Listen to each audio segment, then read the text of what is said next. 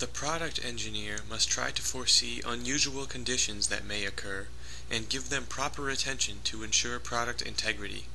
Such conditions occur when interacting components fail, operating temperatures go out of design limits, maintenance is not adequate, or the component is improperly used or modified. Some conditions that cannot be quantified produce beneficial effects. For example, the oil film that forms on components in the engine compartment of a vehicle affords protection from corrosion. Conditions that might contribute to failure must be evaluated and a reasonable level of protection established. Where possible, the system should be fail-safe. That is, it should fail in a manner that produces a safe rather than unsafe condition. Where this is not possible or practical, failure should at least not be catastrophic.